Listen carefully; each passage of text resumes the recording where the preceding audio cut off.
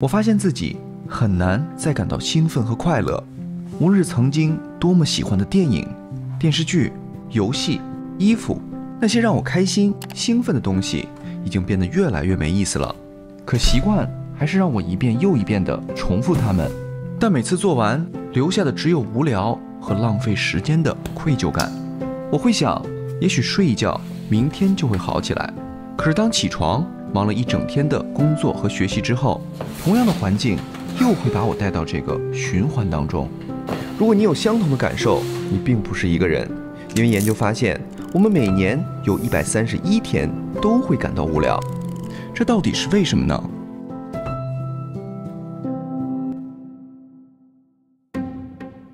在2014年，科学家做了这样一个实验，他先让受试者们在一个空房间里，没有手机，没有电视，只是静坐思考15分钟。但是在他们身前放了一个电击按钮，受试者们在实验前都体会过这个按钮，并认为这是一个不舒服的感觉。但离谱的是，在实验过程中，有一半的人都按了至少一次，一个人甚至按了190次。为什么他们宁可被电，也不愿意待着什么都不做呢？ We can't engage with our inner thoughts or the external world. We're essentially disconnected. 根据纽约大学的教授 John Eastwood 所说，无聊是一种想要做让人满足的事情，但又做不了的令人厌恶的状态。当我们在这个状态里，会同时激活大脑中掌管负面情绪的部分杏仁体，以及理智和决策部分前额叶皮质的活动。在这两个部分的同时作用下，我们就会担忧过去，烦恼未来，总之会觉得非常不舒服。但就像疼痛会让我们躲避危险一样，它的存在也有着不可替代的生理学作用。 So what they know now is that when you get bored, you activate a network in your brain called the default mode. This network ignites your most original thinking. It is where you do your best problem solving. And you also do something called autobiographical planning. You set goals, and then you figure out the steps that you need to take to reach those goals. 不仅如此，在2014年的另一个实验中，科学家让两组人分别抄写和阅读电话本上的数字，也就是做无聊程度不同的工作，然后再让他们用新奇的方法使用纸杯。结果发现，之前做的工作越无聊，受试者使用纸杯的方法就更有创造力。这就像在洗澡时，我们经常会灵感迸发一样，无聊并不都是负面的。如果利用好，它完全可以作为一个工具来帮助我们提升创造力，并重新规划未来。但是，如果无聊的情绪长期伴随着我们，并且不会消失呢？根据2019年的文献发现，从08年到17年，我们的无聊程度在逐年增加。为什么明明我们有种类越来越多的娱乐活动，却有更多的人长期感到无聊呢？ The richest countries in the world are the countries that have the most suicide, anxiety, depression, and physical pain. The more we have lots of food, lots of fun stuff, we're now essentially more miserable than ever. And the question is why? Why would that be? 根据斯坦福大学教授 Anna Lemke 所说，任何快乐都是有代价的。当我们在寻求可能会带来快感的事物中，比如刷手机、吃巧克力，甚至是完成某个目标，都会释放神经传导物多巴胺。在这个过程中，多巴胺水平会快速升高，我们会感到开心并有动力。然而，释放多巴胺后的大脑并不会让它马上回到基础水平，而是低于原本的状态。这时我们会感到焦虑和无聊，但如果什么都不做，它也会慢慢的回到原来的水平。这个系统在生理学叫做 homeostasis 内稳态。每次多巴胺的上升都会伴随这次低谷，但是在现在这种大环境中，我们会经常在无聊和焦虑的低谷不断进行快速释放多巴胺的行为，比如刷手机、打游戏、吃垃圾食品等等。这时不仅多巴胺的峰值会降低，同时还会形成更快更深的低谷。如果长期持续这样的生活方式，不仅我们的快感会越来越少，而且多巴胺会一直低于基础水平，也就是它的基准线会降低。到了这个阶段，无论我们做任何事儿，都会感到无聊。Because our primitive brains were not wired for an easy, hyper-convenient world, we are suffering as a result of all of this access to these feel-good things. 这也解释了为什么好像我们现在能享受的东西也变得越来越少了。因为当环境中充满了能快速产生多巴胺的东西之后，我们就很难去做需要努力争取、延迟享受的事情。那既然现在我们已经知道了无聊和多巴胺的底层原理，有没有方法能够帮助我们打破这个恶性循环呢？大家在疫情期间有没有这种感觉？明明我们有了更多时间，但反而变得越来越没动力了。一开始我以为是孤独、焦虑、烦躁这些心理因素的影响，可后来才发现，原来是和长期接触不到日光有关。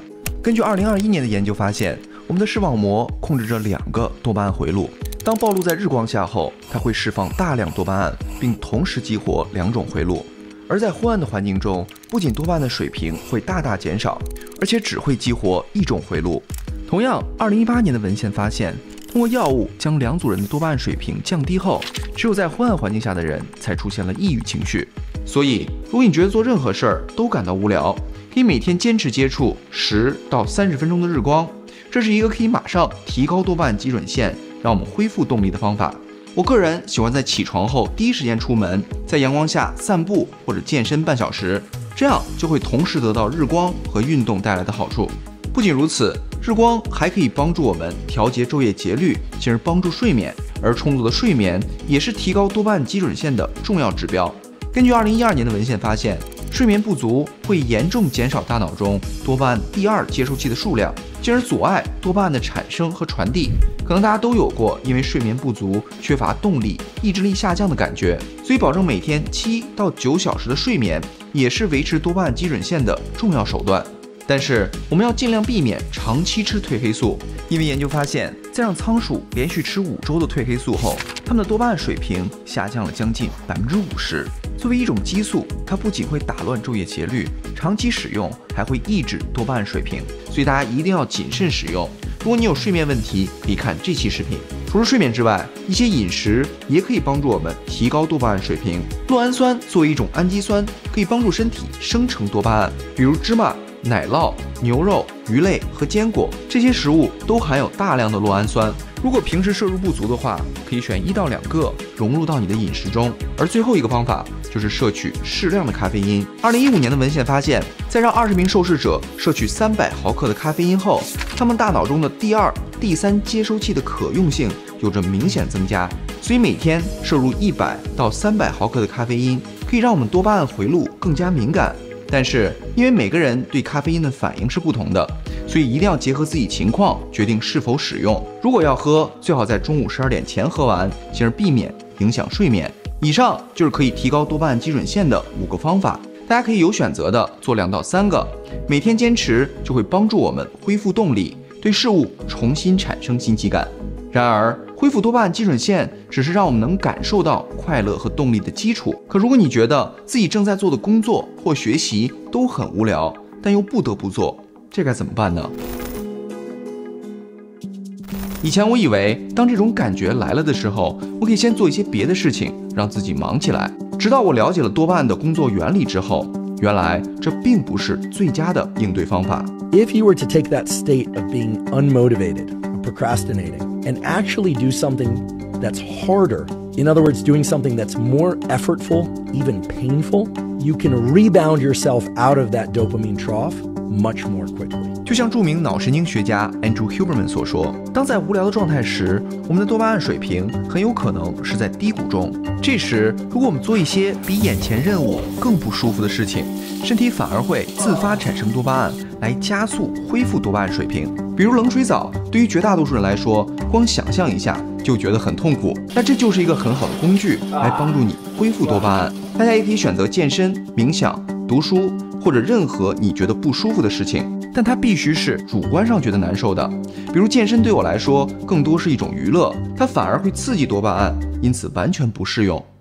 最后，每个人无聊的原因都是不一样的。根据2018年的文献发现，无聊感有时并不是因为焦虑和抑郁，而是感到被控制。如果你现在做的工作或生活状态让你有长期强烈的无聊感，那么有可能是因为缺乏自制权。这个对于我们绝大多数人来说都是常见但又难以解决的，因为就算知道，我们也很难马上改变环境。这时，也许我们并不应该去想彻底换一个环境，而是着眼于细小的改变。比如对于我来说，做了7年自媒体，有时候做视频也会感到枯燥，但至今每期视频，无论是剪辑、拍摄还是讲故事的方法，我都会先学习一个新的技巧，再开始无聊的部分。这个不光是为了视频质量，更多是为了自己在重复枯燥的工作中找到新鲜感，能够让我长期坚持下去。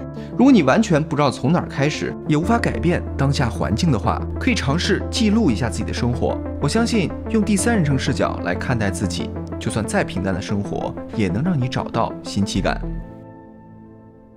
在社交媒体发达的今天，我们很容易对自己的生活感到无聊，但其实多巴胺对每个人都是一样的，有高潮就必定有低谷。我们要做的就是寻找到自己认为有价值的事情，并不断将有限的多巴胺用在这些事儿上，而不后悔。如果没有找到，就继续寻找，因为寻找本身也许就是意义。那今天视频到这里，咱们下期再见。